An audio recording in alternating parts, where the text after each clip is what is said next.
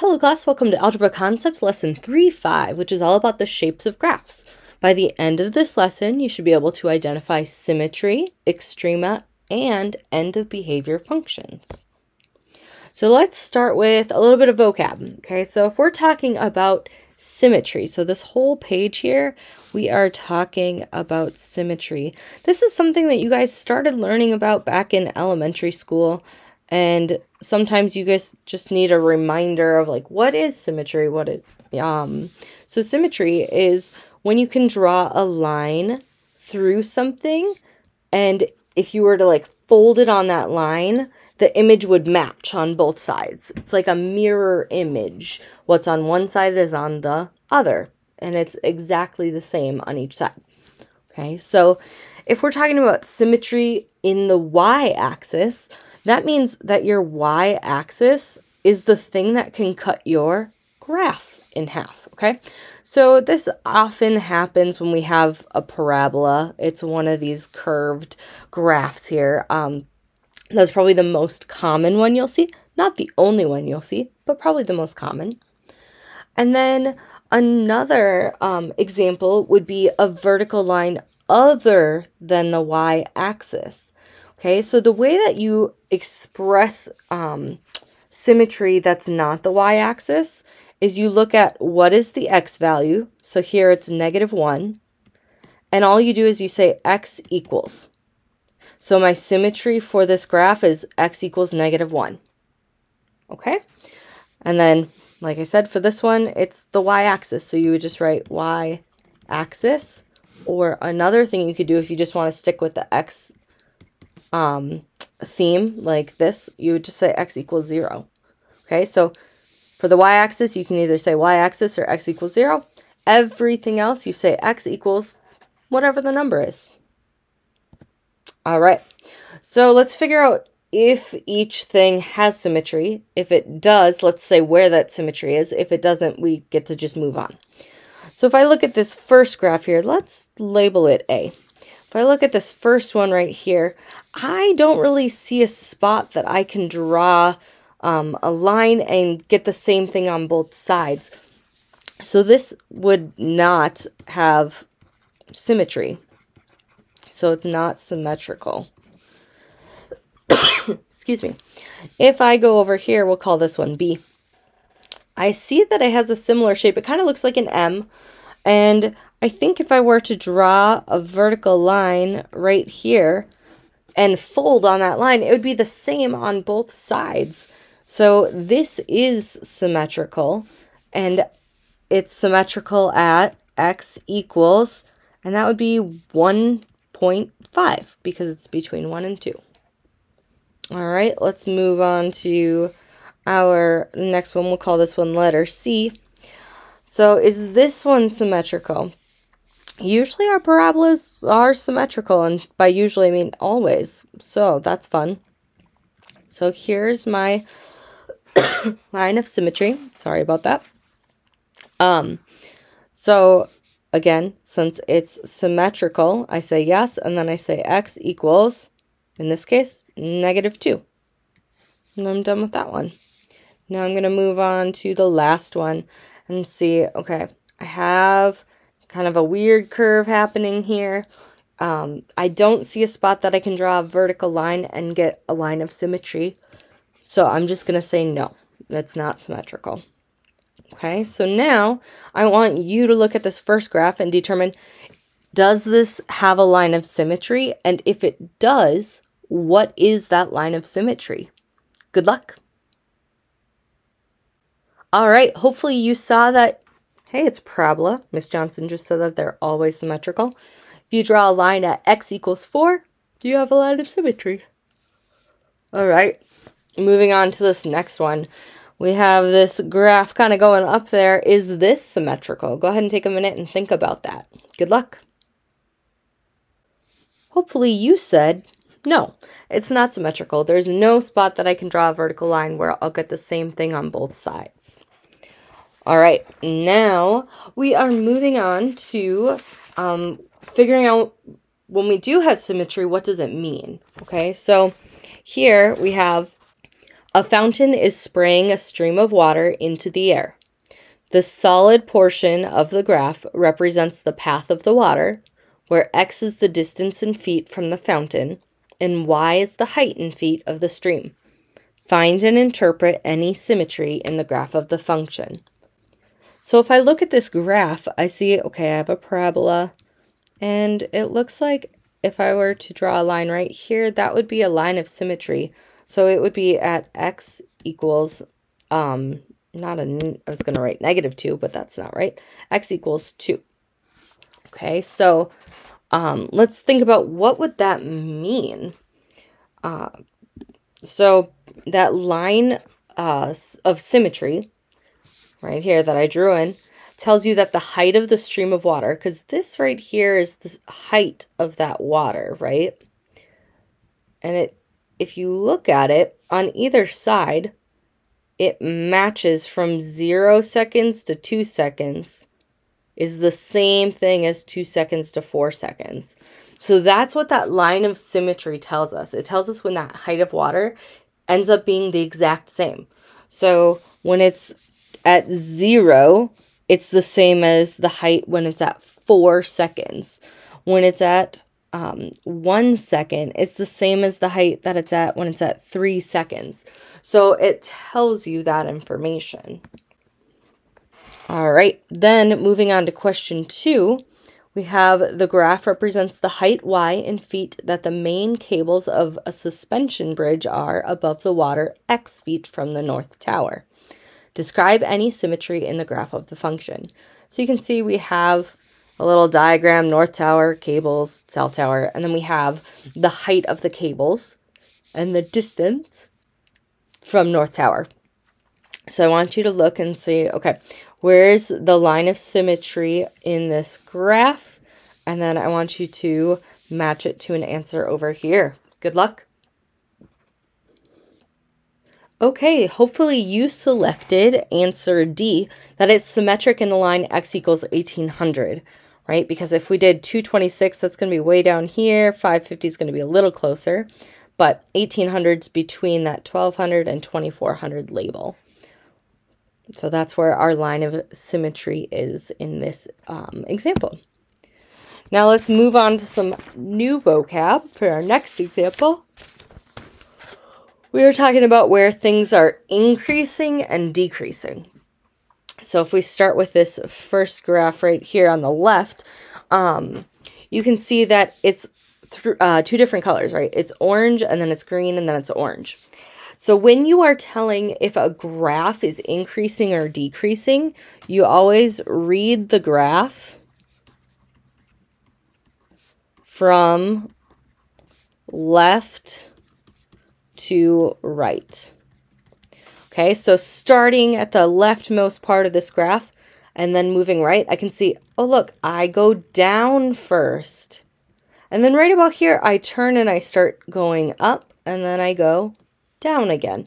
So that's why this is considered decreasing. Some students see this arrow pointing up and they're like, Miss Johnson, this is increasing. Well, it's not, because we always go from left to right, just no matter where those arrows are pointing, okay? So left to right, it goes decreasing, increasing, decreasing. Okay, so that's our first bit of information. We're going to identify those sections on graphs here in just a second. The other bit of information that you need to learn is something called a relative minimum and relative maximum. So relative minimums and maximums are kind of like those turning points in the graphs. So point A looks like it's the lowest part of this graph, like that a value can be determined, right? This line keeps going and means that it's going to go much lower than point A, but we don't know how to define that because we don't know where it stops. And actually, since it has an arrow, it never stops. It goes on forever and ever. So we use the term relative minimum to describe a spot that is a low point in the graph, even though it's not the lowest point in the graph. Okay, and then same for maximum. When you have a point that's not the highest point in the graph, but it is still a high point in the graph. Okay, so relative means that it's not the highest or lowest, but they are still high and low for that graph. The other word is extrema.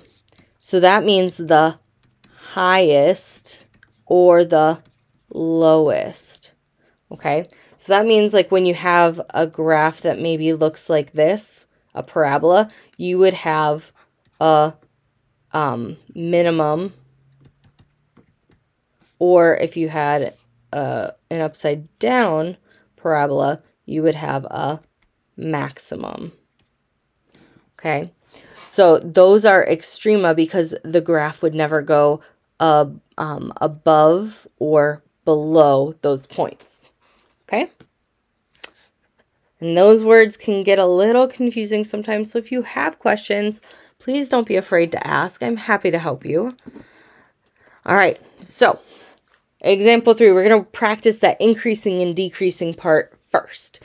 So determine where f of x is increasing and or decreasing. So remember, we're always going to go left to right.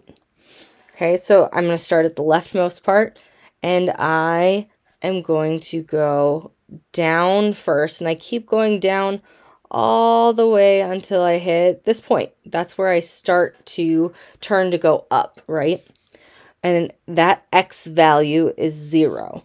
So I'm going to write 0 here, because I'm going to say when x is blank, then 0, the graph goes up when viewed from left to right.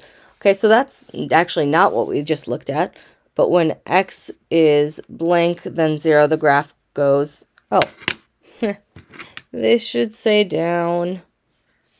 My bad, that's a typo. When x is blank, then 0, the graph goes down when viewed left from right. So the function is decreasing for x and 0. So we have to figure, is x less than 0 over here, or is x greater than 0? So our x values would be going down. So when x is less than 0, x is less than 0, the graph is decreasing. Then over here, when x is getting, or when x is bigger than 0, right? These are my positive numbers for x. So when x is greater than 0, it is increasing. Okay, so key takeaway here, I feel like I did that in a slightly confusing way, so I'm going to recap one more time. When you are going left to right and it goes down, we are in the x is less than 0 portion. And then when we go up, we are in the x is greater than 0 portion, because here are my positives and here are my negative x values. If you have questions on that, please be sure to ask. Why don't you go ahead and try to figure this one out? We have over which interval or intervals is f of x decreasing? Okay, so remember, always go left to right. And where is this graph decreasing? Go ahead and take a minute and figure that out. Good luck. All right, for this problem, hopefully you said, letter B, that that the interval where it's decreasing is from 0 to 4. So 0 is less than x is less than 4. Okay, and I highlighted that section of the graph in purple. If you have questions about that, please be sure to ask for some help. I'm happy to help you. Well, let's move on to the next example. So now we've done the increasing, decreasing. Let's practice with the extrema of f of x and identify each point as a relative maximum or minimum. So the extrema would be points B and C. And then if we look at this, are B and C maximums and minimums, or are they relative maximums and relative minimums? So if I look point B here, because it's the highest point, it's that turning point of the graph, point B would be a relative maximum, because while it's high for the graph, it's not the highest because this arrow tells me it's going to go and keep increasing. And then point C would be a relative minimum because it's a low point of this graph. It's at that turning point, but the graph is going to go lower over here. So the extrema are B and C, and they're both relative extrema. So relative maximum, relative minimum. Okay, if you have questions about that, ask for some help. And now I want you to look at this graph and determine which of these points are relative maxima or maximums. I think you guys would call it that, but maxima is another term you can use to represent multiple. Good luck. For this problem, hopefully you said the relative maxima are B, D, and F because they are the highest points. They're all at the same level. The graph is not going any higher. That's what but we don't know that for sure. So that's why we still say it's a relative maxima. So they're the high points. If you have questions on that, ask for some help. Let's move on to example 5. We have a comic book store uses a function to model its profit in thousands of dollars given the price in dollars that it charges for individual issues. Determine whether point D is a relative minimum, relative maximum, or neither. Then interpret its meaning in the context of the situation. So this is a two-part question. First, we want to figure out, is it a relative minimum, relative maximum, or neither? So let's look at our graph. We have the cost per issue, so $1, $2, $3, $4, $5, all the way to 10. So the store, it looks like, has been checking how much money they can make based on how much they charge per issue. And they're trying to maximize their profits, right? They want to get the most money that they can. That's the goal of a business. And then if we look at the y-axis, that tells us how much money they're earning in thousands. So if we look at point D, you can see it's the highest point of this graph. So this would be point D is a relative maximum. Right? It's the highest point of the graph. And going from there, if we want to interpret its meaning, it would represent the greatest profit that they can make given the price per issue. So that kind of tells us that $4 per issue would be would give us the biggest profit. It would give the company the most money. Okay, so that's what that relative maximum is telling us in this situation. I didn't write all of that down just to save time because this is a long lesson. But if you want me to repeat any of that or you want me to go through that with you, please ask for some help. I'm happy to help you. I want you guys to look at this graph that it's a function that models the height of a ball in feet given the number of seconds after it is thrown into the air. Determine the extrema. So I want you to figure out which point is the relative minimum, which one is the relative maximum. Good luck. All right, for this problem, hopefully you said point B is going to be our relative minimum because it's down here. And then point A is our relative maximum because it's our highest point on the graph. It must be the highest point that that ball reached in the air. Okay, next vocab for the lesson. I know there's so much vocab here, but I bet you guys got this. So now we are talking about like what is called end of graph or end of function behavior.